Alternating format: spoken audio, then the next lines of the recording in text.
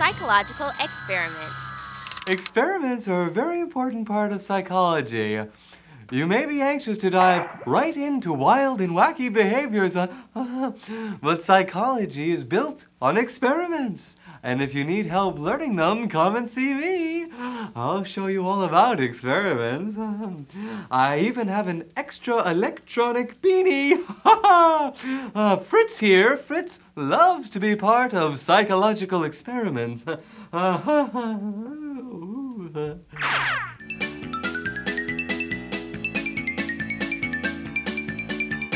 Psychologists use the scientific method to study psychological phenomena. The scientific method is a process of developing theories or explanations of behavior. The scientific method is a four-step process that goes like this. First, you develop a theory. Then you form a hypothesis, which is a testable prediction. Then you conduct a study that suggests a cause and effect relationship. After the study, you take your results and adjust your original prediction. Then you design another study to test your refined hypothesis. My theory is that my mom is lame, and my hypothesis is that she won't let me see my favorite band in concert. Now I'll conduct my study. Mom, can I go see the Sound Butchers in concert tonight? Of course, dear. And I have to compliment you on that great boyfriend of yours. I mean, with his not wanting to get a job and everything, what a free thinker. Given those results, I'll have to refine my prediction. Mom might be pretty cool. I'll test her again later to see if my refined hypothesis holds up.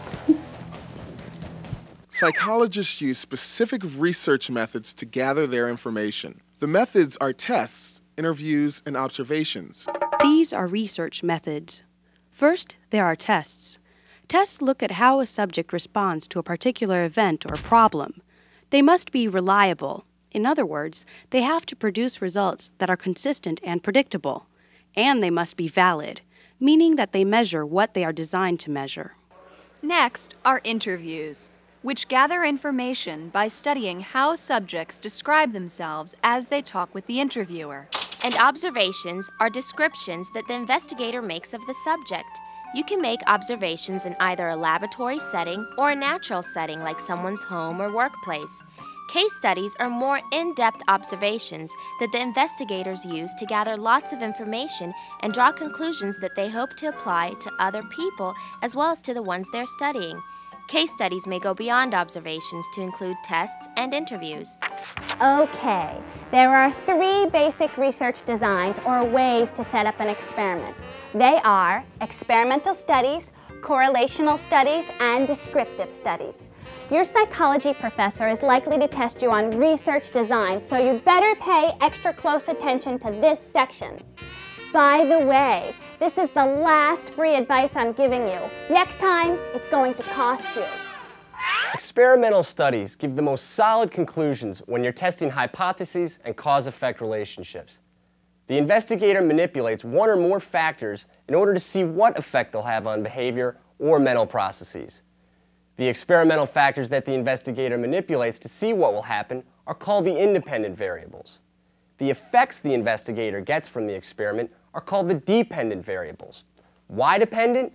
Because the results depend on the independent variables. All research studies should be replicable. In other words, other researchers should be able to repeat the experiment so the results can be further proved or disproved. Psychologists say that in order for a test to be useful in predicting behavior, you should be able to repeat the same experiment and get the same results 95 out of 100 times, or a probability of less than 0.05. Phew!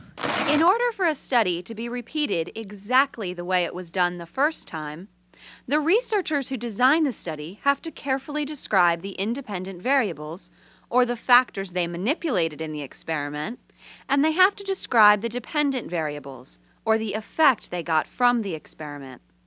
They also have to write down a list of exact procedures they followed to do the experiment. All these descriptions are called the operational definitions. Psycho Jackpot, where your knowledge of psychology can mean big bucks. Welcome to Psycho Jackpot. I'm your host, Art Plinko, and I'd like to introduce you to our contestants. first, we have the lovely Joan Fleda from Rockville, Maryland. Hey, Joan. Hi, Art. Yeah, right. Good to see you. And, of course, we have Bob Taskey from Bloomington, Indiana. Hi, Art. Yeah. All right, contestants, here we go. Our first topic tonight is research designs. Okay, I'm going to read you a question and give you 3 possible answers to the questions. Joni and Bob, you got to hit your buzzers when you think you know which answer is correct. Here's the first question. What are independent variables? Your answer choices are A, the experimental factors that an investigator manipulates, B, the effects an investigator gets from an experiment. Joan, what's your answer? It's A, Art. Independent variables are the experimental factors that an investigator manipulates. That's right, Joni, baby. Congratulations. Now, for answering correctly, you win twice your weight in salt and a complete collection of Reader Digest from 1953 through 1962. Yeah. When researchers do an experiment and observe the results, they want to be certain they know exactly which factors in the experiment caused the results. So here's what they do. They randomly assign their research subjects to groups, the experimental group and the control group. The experimental groups and the control group are exposed to the exact same conditions, except the experimental groups are exposed to manipulation of the independent variable. In other words, everything is the same for the experimental groups and the control group, except for the things that the researcher is tinkering with. This is very important because the researcher wants to know precisely what is causing the results. If only a couple things are different, it helps narrow the possibilities of what is causing the effects in the experimental groups. Researchers assign subjects to each group randomly. In other words, there's no reason why someone's chosen for one group or the other. This helps make sure that the different results between the 2 groups is not due to differences in the subjects. Well, the best thing you can do is just to start getting out your raw feelings about things that are troubling you. Yes, well, the hardest thing about all this is how we're always being exposed to the manipulation of the independent variable. Aren't we supposed to be assigned to groups randomly? Why am I always in the experimental group? I mean, just once I'd like to experience what it's like to be in the control group. Yeah. You go, girl, and take me with you. The second type of research design is the correlational study. Investigators use correlational studies to look at the relationships between the variables, or the things they want to study. For example, a researcher might want to know if there's a relationship between the number of exams given at a university in 1 week and the number of pizzas that the local pizza place sells during the same week. The researcher can't control how many exams are given or how many pizzas are sold, but she can see if there's a relationship between the 2. And if so, what kind of relationship it is. So, in a correlational study, the researcher doesn't have control over the variables, but just studies the relation between them. A positive correlation is when the variables do the same thing at the same time. That is, as one increases or decreases, so does the other. So if pizza sales skyrocket during exam week at the end of each semester, we can say there's a positive correlation between exams and pizza consumption. A positive correlation suggests a direct relationship between the variables. They do the same thing at the same time. So, what's a negative correlation? A negative correlation is when the 2 variables do the opposite thing from each other. If pizza sales dropped significantly during every exam week, there would be a negative correlation between exams and pizza consumption. A negative correlation suggests an indirect relationship between the variables. One variable does the opposite of what the other is doing. But there's one really important thing to keep in mind with correlations. You can't say for sure that the change in one variable, or one thing you're studying, causes the change in the other variable. With our pizza example, if you found that pizza sales consistently doubled during every exam week at your school, you still couldn't say for sure that students are ordering more pizza because they have more exams to study for. Professors may give more exams when it's cold, so maybe the students are just staying in and ordering pizzas because they don't want to go out in the cold. Or maybe it's just because they like sausage. Fact is, you just don't know.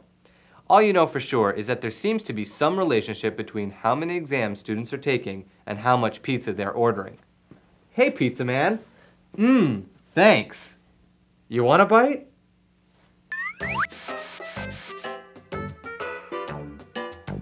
The third research method, descriptive studies, are the case studies and observations that we talked about earlier. Researchers find a systematic way to observe what they want to study, and they write down what they see. It is very simple, really. They may use their descriptions to form a hypothesis, which is an idea they want to test, and then they can design an experiment to test the hypothesis. So, psychologists do experiments using the scientific method. First, they develop a theory. Next, they form a hypothesis. Then they conduct a study, and finally, they adjust the hypothesis according to the results of the study and design another study to test the refined hypothesis. There are 3 ways, or research designs, that psychologists use to set up an experiment. They are experimental studies, in which researchers manipulate factors called independent variables to see what happens. Correlational studies, which look at relationships between variables. And finally, descriptive studies, where researchers write down descriptions of what they observe and often use these descriptions to help them form a hypothesis and set up a study. Section